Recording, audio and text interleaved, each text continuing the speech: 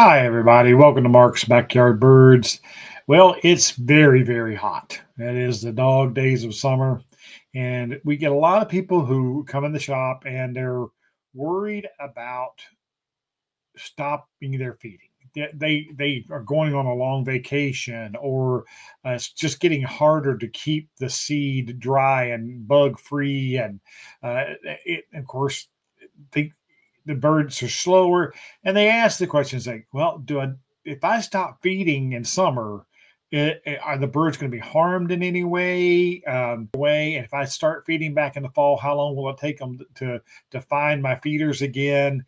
And just overall concern. So we're going to talk about that, and I'm going to help you with some advice to bridge maybe that break in the late summer and when the fall season starts again, how you can maybe speed things up. First off, what is happening right now in the bird world? Well, it's hot. And most of them have had multiple clutches of young, and the birds you're seeing at your feeders and taking over your feeders, like at my house, are mainly the young birds.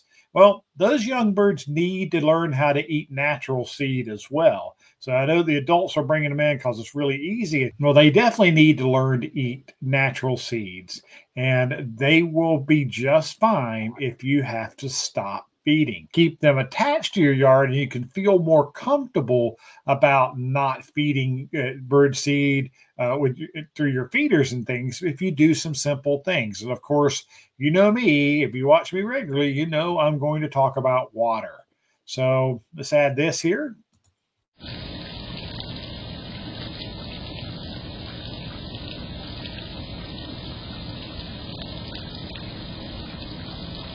That nice red-shouldered hawk clip, he's coming in. He's going to bathe there. He's also going to looking for a frog or a crayfish that might be in the water. But your bird bath, keep your bird bath going all summer. Water is key to survival in hot weather, and providing that reliable source is more important than your feeders. So keeping a moving source of water, like with a water wiggler or a bubbler or a fountain, if you can provide those, that's even better. But maintain it, rotate it, keep it fresh. So bird baths are so important to them. And of course, native landscaping. You want to add berry producing plants, because remember, late summer, we're getting ready to get into nature's bounty, as we say. A lot of the fruits that are out there on the dogwoods and the poison ivy berries and cedar bushes and wild grapes, those things are getting ready to ripen up. And your feeders are going to slow down. We call it the September slowdown anyways, because these natural food sources really kick us bird feeders in the rear in September and October. And those are ripening up already. And native seeds like grasses and things, there's so many things that if you have landscaped with these native vegetations, it's like this American beautyberry. What a beautiful plant, and the birds love them. And if you've landscaped with them, purple coneflower. Right now, the goldfinches are eating at that more than they're eating at feeders. That starts to kick in. And if you've landscaped and you've planned, or you live near pastures or weedy field edges where a lot of these natural foods grow, those birds are going to take advantage of that, and they'll be fine without your bird feeders. Well, of course, the other benefit is the insects, because they're going to feed on those native plants, and the birds are going to continue to eat those insects as long as they can, right up until they leave either on migration, or the bugs of course get killed by frost and freezing, and there's no more for them. So remember, if you've landscaped well, if you've got trees, you've got shrubs, you've got insects, and the birds are going to be eating on that, and they'll stay in your yard eating those things. And once you have on their feeding route, if you have bird feeders and they work around, I always tell Melanie that our bird feeders are just one stop on a cycle that birds run, several different birds, and they keep coming back. They keep coming back and checking on places they've had food before. And if you take a break and you start putting your feeders out again, believe me, they're out there and they will come along.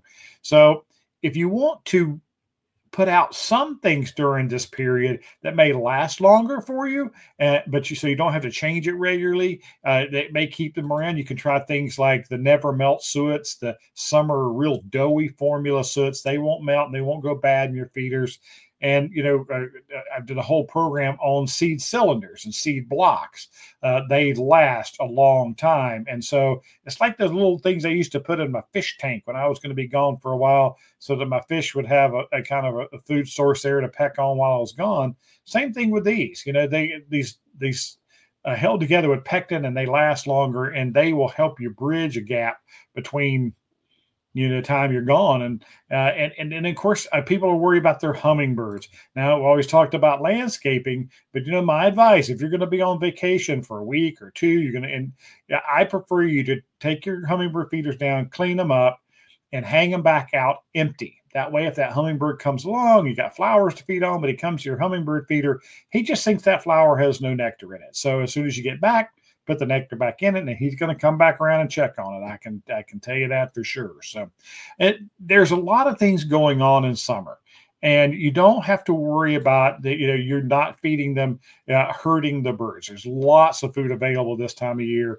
Water's the key. Make sure you keep a clean source of water out there, and know that the feeders are going to naturally get slow in a little while anyways, because that's just what happens every year. So when they come back in the fall, when you put your feeders out, it may take a little bit, and it's not because you stop feeding as much as it is that there's just natural food available that time of year. The seeds and the berries, all that's really coming in, and we say that really until we get that first good frost and freeze in the fall, that's when they'll find you. They'll be right back. They'll be hitting your feeders, and then it'll be business as normal. Say it's starting in mid-October, late October, November, depending upon what part of the country you're watching me from. So it'll kick back in. So you can stop feeding birds for a while if you need to. I know most of you don't, 365 days a year like I do, but if you have to, don't feel guilty, because the birds will be just fine without you, and they'll find you again in the fall. So that's a really good idea for a program. If you like these programs, give us a like, give us a share. I load up a lot of it on this channel. You can search, always look in the description below for links that I mentioned, and even product links, for different things I may have mentioned in the video. So if you like them, please give us a like, give us a share. Until next time, let's talk birds.